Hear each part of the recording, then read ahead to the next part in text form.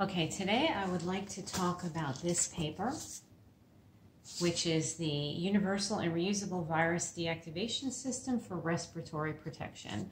This paper was published, I believe, in 2017 by the main professor was Ho-Yik Choi and his team.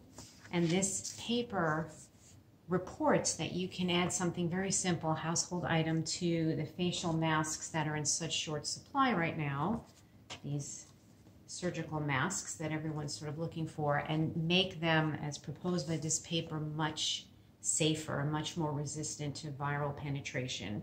So I'm just going to review what this paper says and then quickly show you how to do it. So there'll be a link to this paper underneath this video.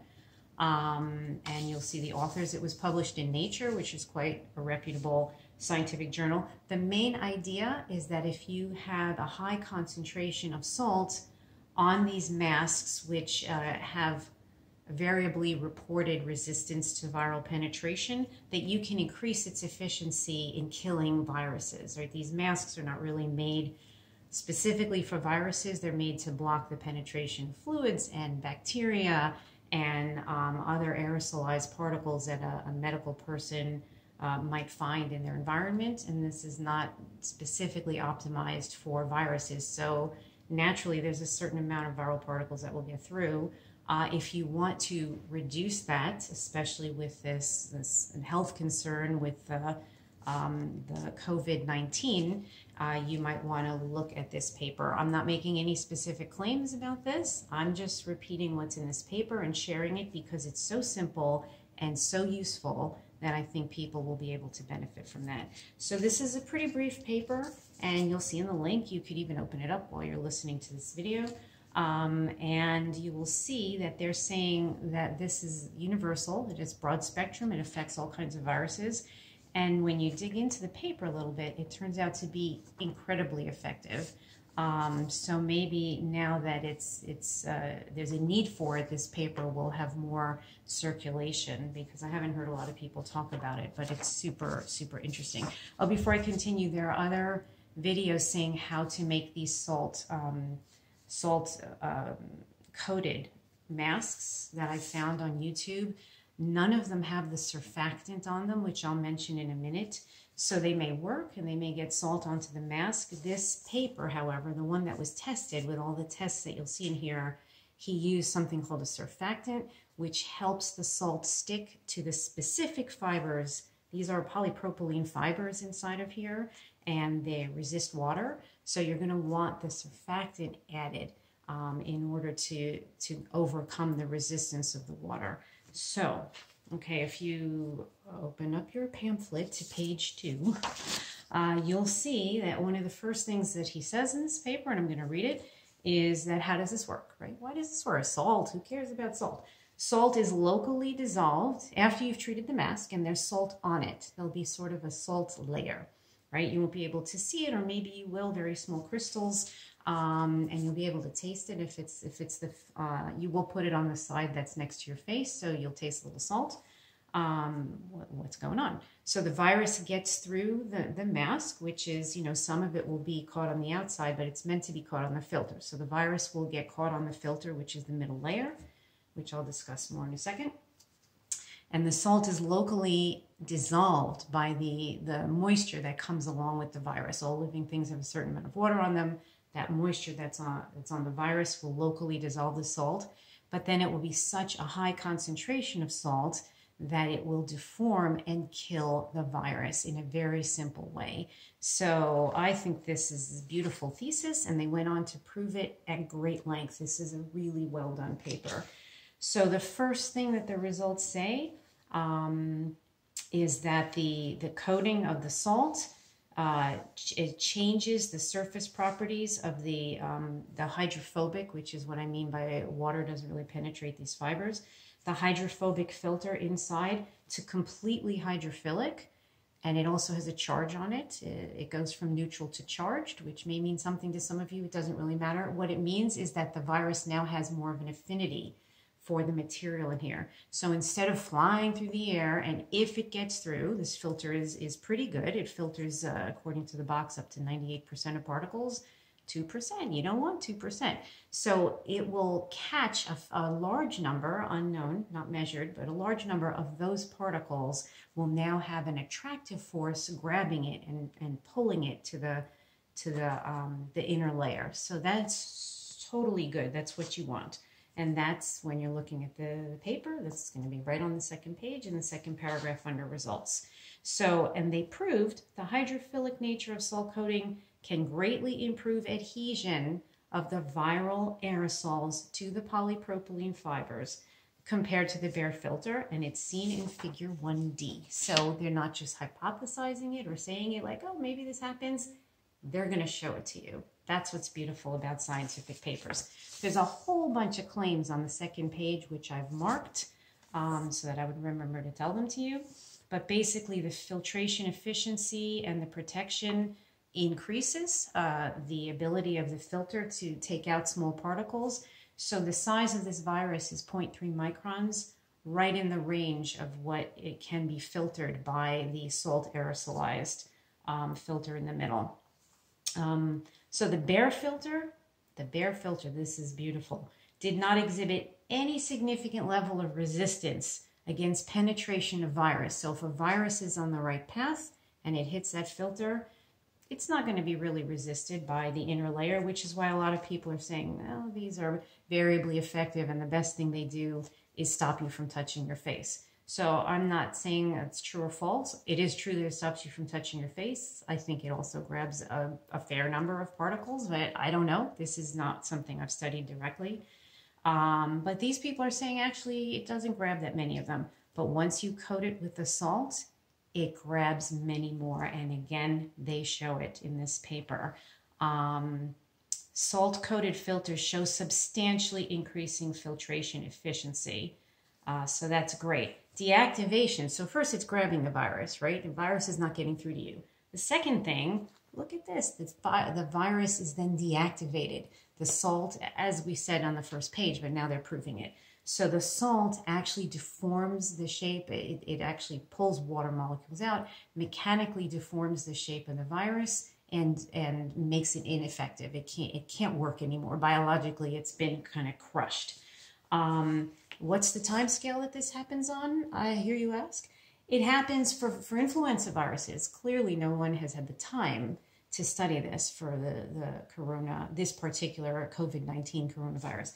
But for influenza viruses, it's 5 minutes. So maybe the COVID virus is more hardy, maybe it's less hardy, but if we're talking less than, 9 days, 5 minutes is pretty good range. So 5 minutes for the influenza virus, infer what you will from that, but I think that that's awesome. The next thing that we have is a strain non-specific viral deactivation. So that means regardless of what the strain is, the virus is going to be deactivated.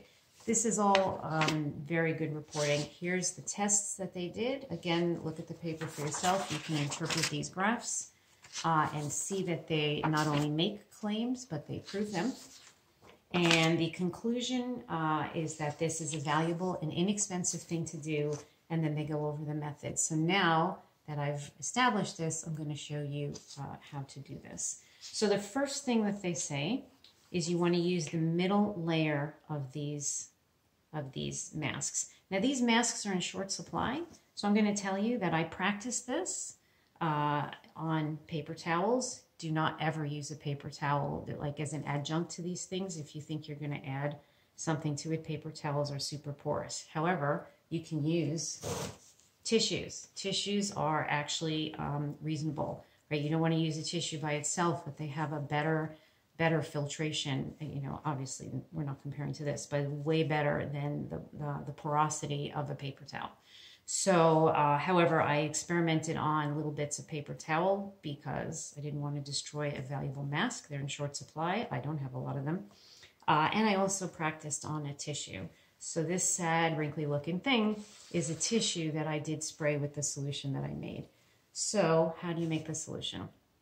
So I'll show you real quickly. I have a scale, right? And if you don't have a scale, you can certainly buy a scale. And I measured let me start with the recipe and I'll write it down below. It's for 100 mils of water, which is about this much, not very much.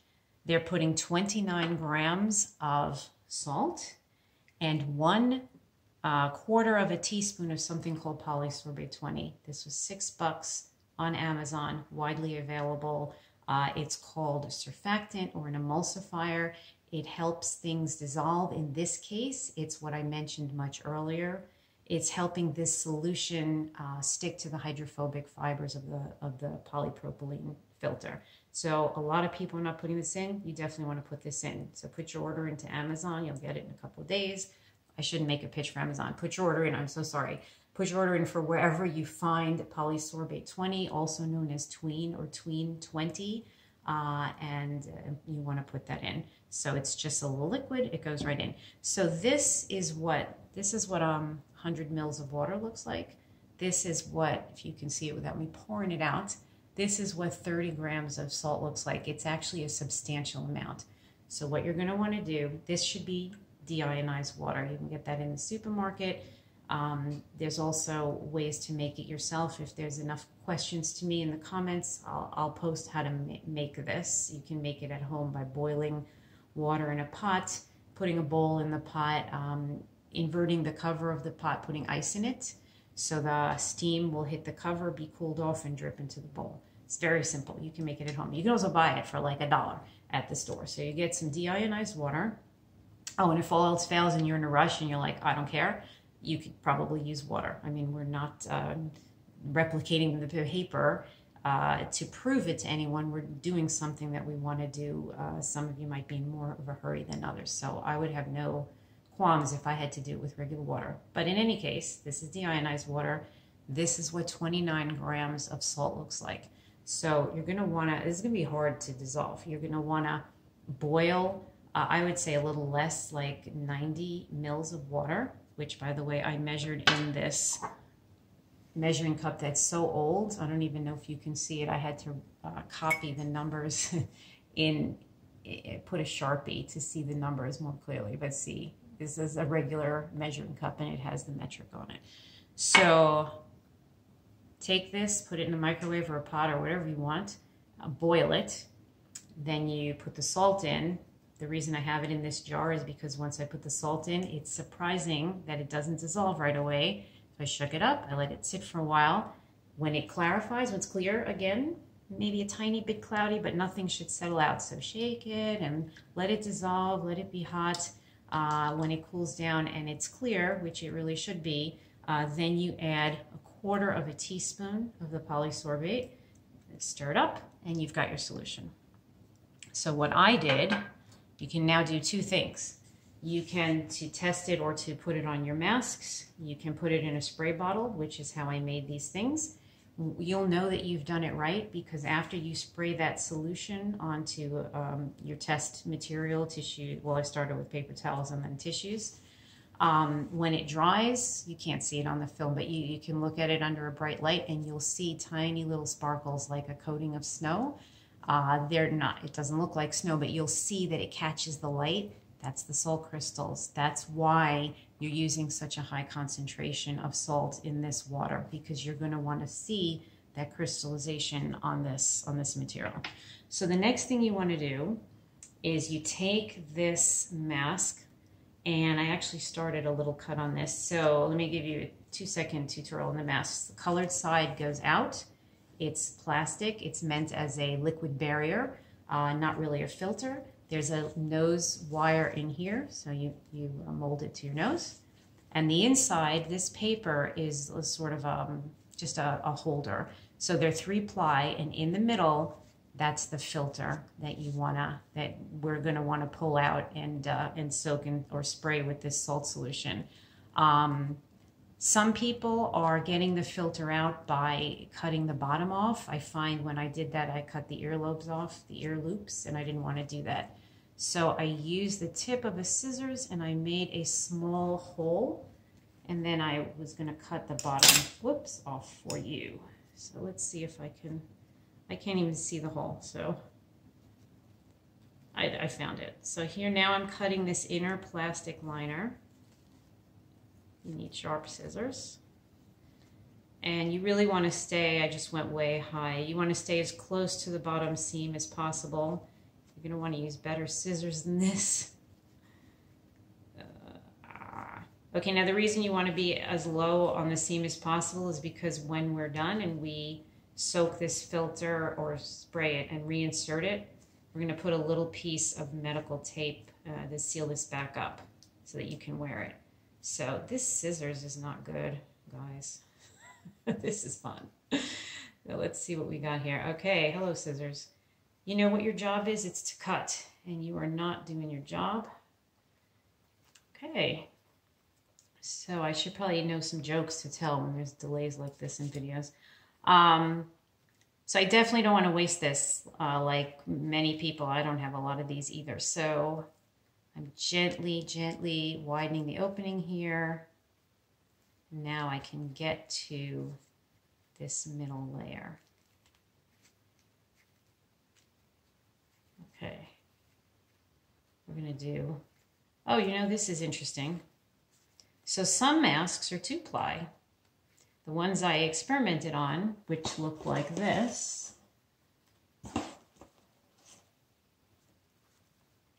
these are 3-ply. I'm beginning to think this one is 2-ply because there's nothing to pull out. So that's okay.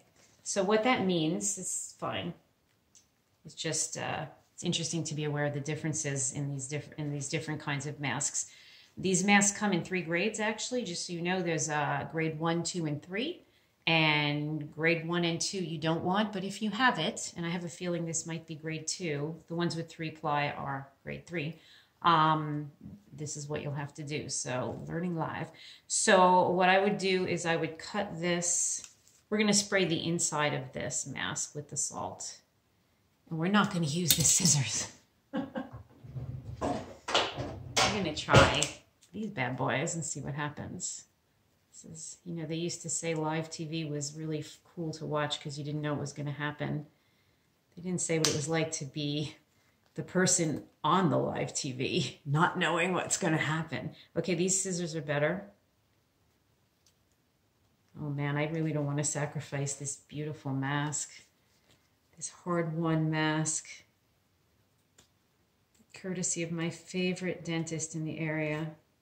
Okay, so I pulled this up now like a little window. You're going to want to do it a little nicer than this, but this exposes the inner side of this mask. So this outside is probably has the liquid barrier on it, the pink coating, and the inside is going to be the filter. And I guess what happened when they manufactured it, actually I can see it now, is the filter was sort of thermoplasticized, and this is one layer, and then this is just the layer that goes against your skin. Okay, so since I have already done the spraying on this and I know how it works and I know how much to do it, now I would take, this was a clean brand new spray bottle. It's got the solution that I made. It's got the 100 mils of water, distilled water, boiled, dissolved 29 grams of salt in hot water, waited for it to cool and clarify, made sure it was completely dissolved. In fact, I had to heat it twice. So if you find that you have incomplete dissolution, just heat it again. Make sure it doesn't boil away. Put a little cover on it. I did it in the microwave. You do it however you like. But it's a small amount, so make sure it doesn't boil away while you're reheating it or even heating it the first time. You want to keep the volume at 100 grams or the salt will never dissolve. Anyway, and then when it was dissolved, I put in 1/4 teaspoon of our polysorbate 20, mixed it up. That's what's in here. So now I'm just simply going to spray and wet this. I want to make sure there's nothing behind it. You can see it's super wet. Okay, and even dripping onto the floor. That would be nice. So in the paper, they dried it at 37 degrees, which is there's lab ovens that can actually be, that's just about body temperature. That can be very low. My kitchen is, not at all 37 degrees, but it's a kitchen. And I'm gonna let this dry overnight. And then when this is dry, I'm gonna put that flat back and seal it with, this is just medical tape that you can get at the drugstore.